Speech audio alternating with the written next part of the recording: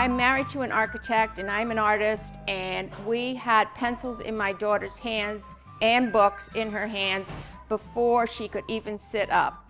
Because to me, artwork makes a person grow, it broadens their horizons, and art is from the heart. This is our latest bear craft. Stella Blackstone has just written a new book about one of our favorite characters, Bear.